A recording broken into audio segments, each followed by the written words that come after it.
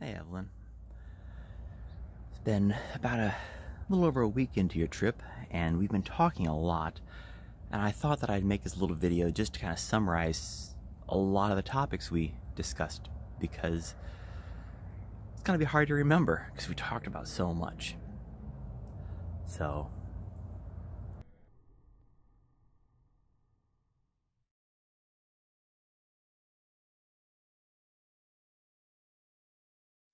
with all the exercise you were doing, we talked a lot about muscles, right? And we talked about how the muscles work in your body and the different exercises you can do. So, the muscle on top of your arm like that, that's your bicep. And that's the one that pulls things toward you. Like, and pulling, that makes that muscle work. The muscles on the bottom are called your tricep. When you push, pushing away is what makes those muscles work. These muscles right here on your shoulder, they're your delts. And they're the muscles for pushing up. So when you're pushing something up, those are your delts. The muscles on top of your shoulders like that, those are called traps. There's a long Latin name for all these, and I don't know the Latin name, so I'm not talking about that. But the short term, traps. And those are the muscles for shrugging your shoulders. So like if you're lifting something, you go, oof. Those are your traps. Muscles on your chest right there, those are your pectoral muscles, your pecs. And those are for when you're pushing away. So you're pushing away, you're doing a push-up, that exercises your pectoral muscles. The muscles on your back, they're your lats, and you have two of them. You have upper lats and you have lower lats. Now your upper lats are the ones where you're pulling yourself up. So these, you use those a lot when you're doing rock climbing because you're pulling up and these muscles right here get activated. The lower lats, and you can see there's a little bit of a difference there, is when you're pulling toward you.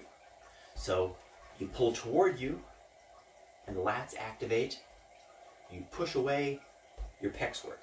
So pull, lats, push, pecs. Push, delts, pull, lats.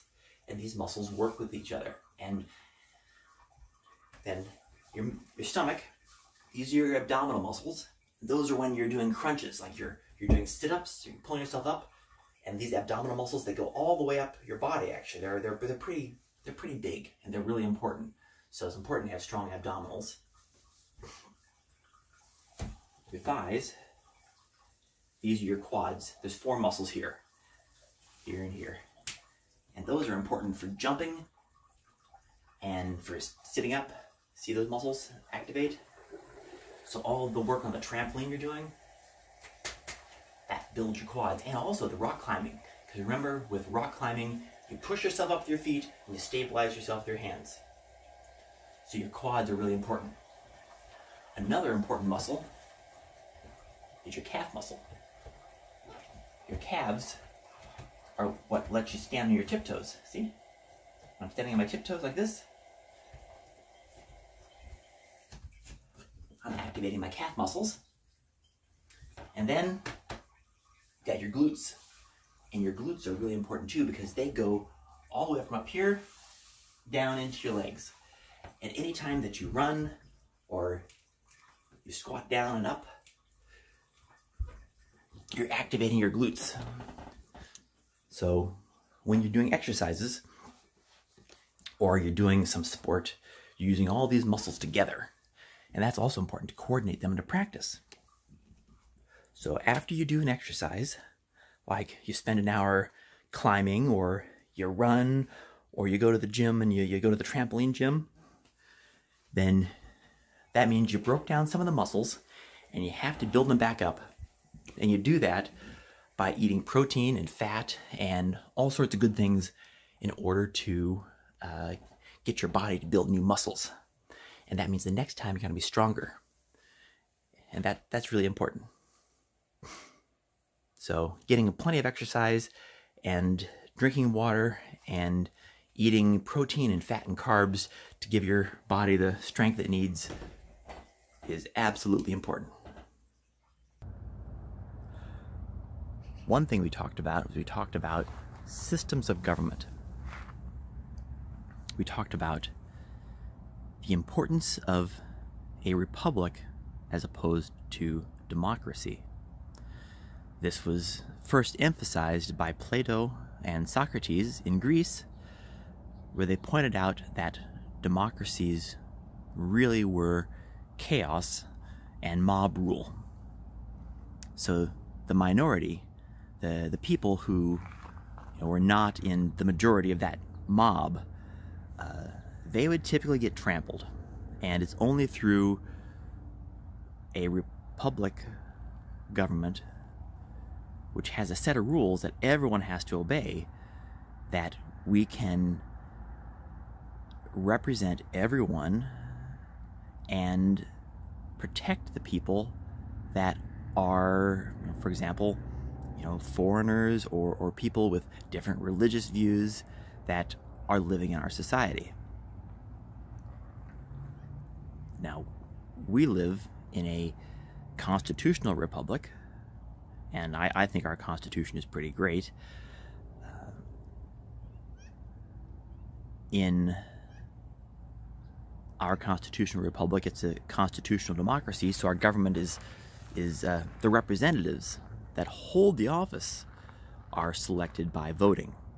And there's a difference between the office and the person.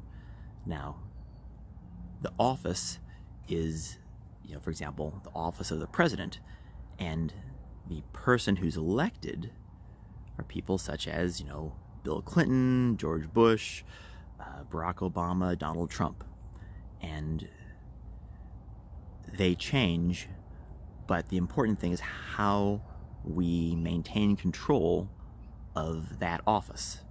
And in our country, we've been having a problem that the presidency keeps getting stronger and stronger. And this has really happened ever since Franklin Roosevelt in the turn of the 20th century. And in recent years, it's gotten more problematic with, for example, John Kennedy, when the president began having wars without having Congress declare these wars. And in recent years, in particular, after the terrorist attacks on September 11, we've seen the president's power become even greater.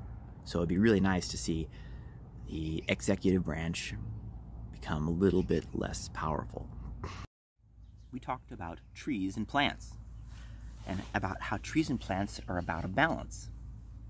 You've got the foliage on the top, and you've got the roots on the bottom. The roots, they bring in water and minerals and nutrients, and they shoot them up to the leaves. The leaves combine water and minerals and sunlight to produce sugar, and they send the sugar down through the rest of the tree and into the roots. And it's a balance between roots and leaves. If you have too few roots and too many leaves, your leaves are going to die back and fall off the plant. Perhaps not all of them, but a lot of them are. That's because you don't have enough water and minerals coming in to support the leaves. In contrast, if you have more roots than leaves, for example, you go through and you cut all the leaves off, well, then the plant suddenly goes crazy and starts making leaves all over the place. And some of the roots are going to die back too. And this system allows trees to have an underground part, which is, in the case of trees, can be huge. They can have root systems which are bigger than the trees themselves. And an above ground part, where sugar is produced and sent. Now, in the fall, these leaves, they start falling off, and the sugars in the tree go down into the roots, and that's how trees hibernate through the winter, and they stay safe in the cold, is because they store all of that energy and all of that sugar in the roots. And that's also why a lot of times people and animals will eat the roots of plants in the winter, because the roots, like beets and turnips, all the sugar is being stored in the roots.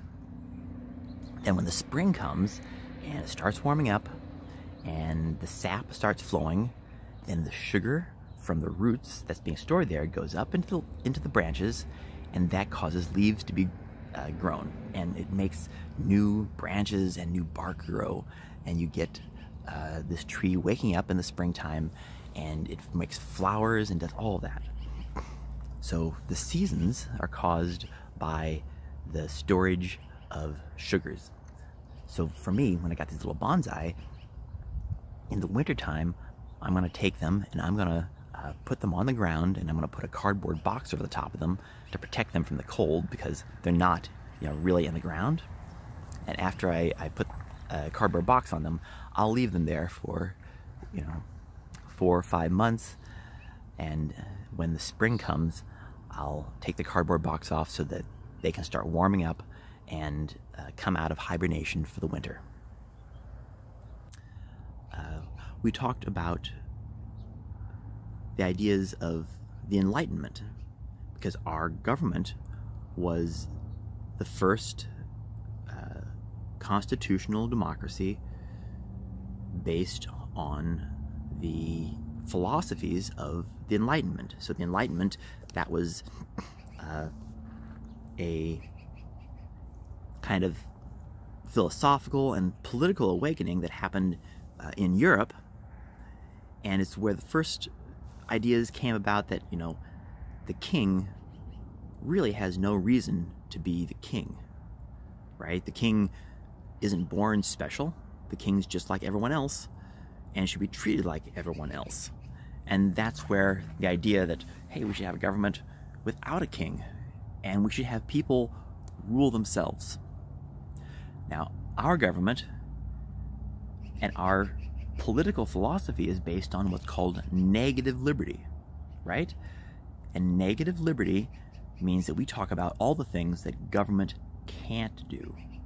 Government cannot stop your free speech. The government cannot search your car without a warrant. The government cannot make soldiers stay in your house during a time of peace. That's negative liberty. Now, in contrast, the European democracies and European republics were founded on the idea of positive liberty. The government must provide you security. The government must provide you education. The government must provide you health care. And there's a big difference in those two in terms of the stability. And what I mean is that in the US, if you and your neighbor disagree on everything, if you say, it's dark at night, he'll say it's bright at night and dark during the day. You disagree on everything. Well, the two of you can live next to each other, never see each other, and just live and let live. You disagree, but you both get to live your lives the way you want. That's because with negative liberty, you don't actually have to interact with a guy much, right? You both are basically free to believe what you want to believe, even if, you're both wrong or both right or whatever it is. You don't have to interact with a person. And in the case of positive liberty, however, then the two of you interact all the time. For example, the government's required to give you public education. Well, what if one of you thinks the world is flat and one of you thinks the world is round? Well, that means you have to go and fight, because government takes money from both of you and teaches children. What are they going to teach them? Right? Any place that the government touches your lives is where you and your neighbor are going to have a conflict. So positive liberty means that these people that you have problems with, you're going to have a lot of problems with all the time. And negative liberty means the governments are going to be much more stable. For example, the United States has had one republic, and it's changed a little bit here and there due to amendments to the Constitution, but in general, it's been more or less stable. In the time that we've had one republic, France has had 5.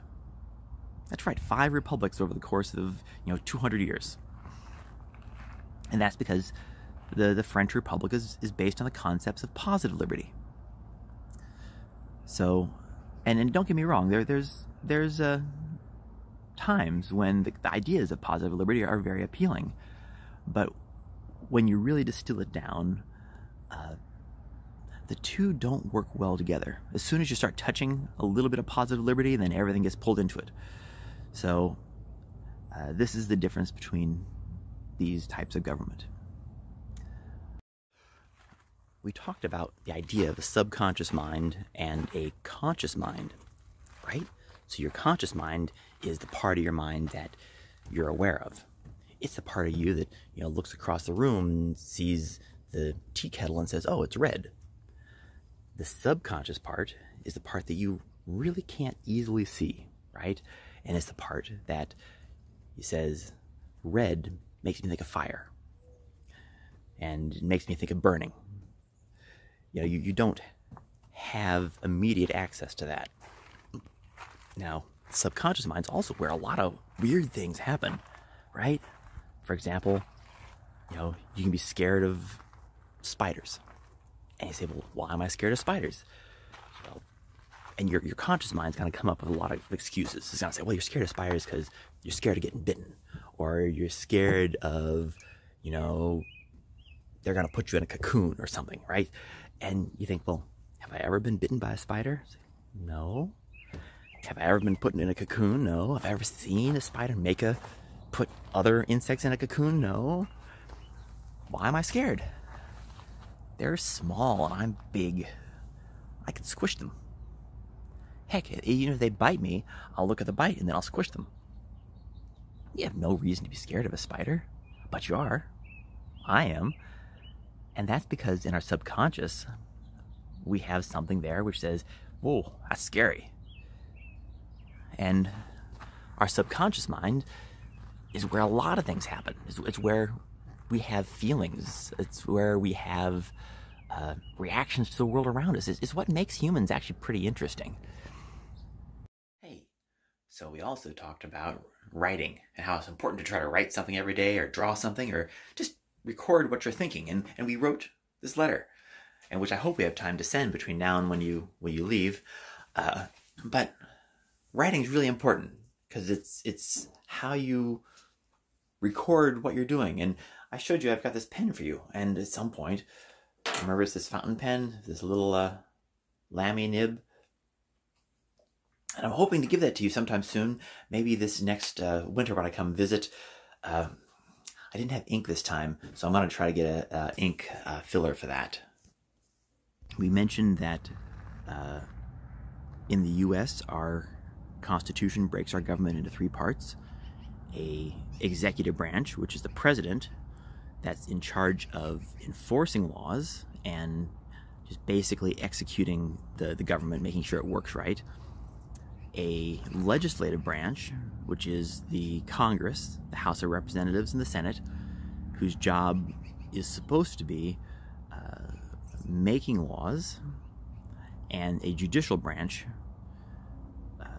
whose job is to interpret laws and to manage, for example, the justice system if a person's accused of violating a law.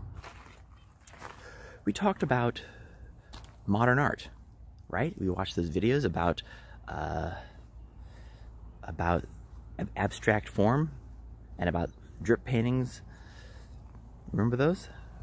Yeah, we talked about how art over the course of 40 years went from pure representation art, where an artist's job was to represent the world, to being an artist whose job was to represent the abstract. And in particular, art went from representing the outside world to representing inside people. So a person would draw a painting, and the painting's job is to help the viewer think about what the viewer is seeing. So you'll stand in front of this, and the painting will look different to everyone, because everyone's subconscious and everyone's experiences and feelings are going to be different. Remember, the art, at least your father's interpretation of art, is that something is art if it helps you, if it makes you feel an emotion. You look at a painting and say, yeah, this painting makes me feel angry or happy. Or we saw The Scream, right? And you said, that's a scary painting. Remember, the artist was saying that he was walking along and he was in Iceland, and he turned the corner and all of a sudden the sky was filled with blood and streams of fire. And he heard nature have this silent scream. And he was terrified. And that's why he painted that painting. And if you look at the painting, it's not a very good painting. I mean, it's the type of painting that, you know, you could probably draw in you know, a year or two of practice, right? It does not take a lot of technical talent. But the artist was able to access deep human emotions and express that terror of, you know, seeing a sky that's full of fire and blood. And that was pretty cool. I mean, that's a good art, because you look at it and you say, wow, that's really scary. So an artist is someone that can then help you with that. And, you know, the more abstract art, the art you look at and say, whoa, what is that? You know, drip paintings, for example, of Jackson Pollock. You look at those and you see, like, what does this mean? What is it? Well, it doesn't really have meaning, but it has a feeling. And some of them are feelings about, you know, loneliness, and some of them are feelings about energy or solitude, but they're all designed to try to access part of who you are on the inside. We talked about how the plumbing of a sink works. You've got the garbage disposal, which you can take apart, first by unplugging it and checking that it's off, and then disconnecting it from the sink. That's an air tube. This is the drain tube. The drain tube is connected by a set of screws. You can take it apart if you have to, but you really don't want to. When you have a clog, the clog is typically down in this section. This section is connected by two quick release components which have plastic O-rings inside of them, and then one component that requires a wrench to move. The clog is right in here, so you loosen the quick release and this quick release, swing it out, and you can clean it out. It's important to remember when you're reassembling it to keep this running downhill and this component running downhill. If they don't run downhill, then you wind up with a situation where your plumbing backs up.